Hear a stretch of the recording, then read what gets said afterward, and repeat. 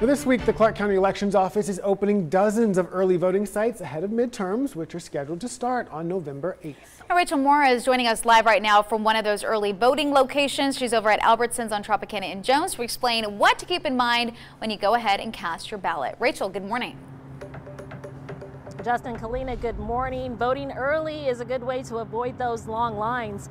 Clark County says that there's less of a crowd at these early voting stations, and there are also sites where you can drop off your mail-in ballots, but you want to be clear to check the signs that are posted here. For example, this Albertsons is only open on Saturday and Sunday from 9 to 7 p.m. for early voting, even though a lot of these early voting stations are open through November 4th, which is when this period ends. Now, this is for anyone who is registered in Clark County to vote.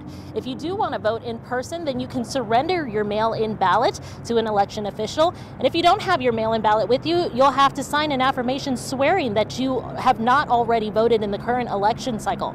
Now, you're also signing that you understand no one is allowed to vote more than once in the same election. Clark County making it clear that voting more than once in the same election is a felony. You find a time during the day, actually, it'll probably be slower. Those people who have to get to work usually start off in the morning, and then again it gets busy at the end of the day. So if you can find a time during the middle of the day, it's usually slower for you. If you're dropping off a mail-in ballot, make sure you sign the outside of the envelope that was provided for you. It should show your name and address, and you'll need to seal that ballot in this envelope before putting it in the drop box.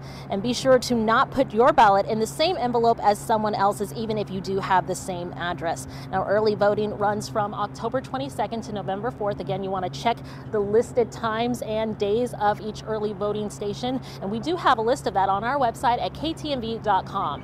Reporting live in Las Vegas, I'm Rachel Moore.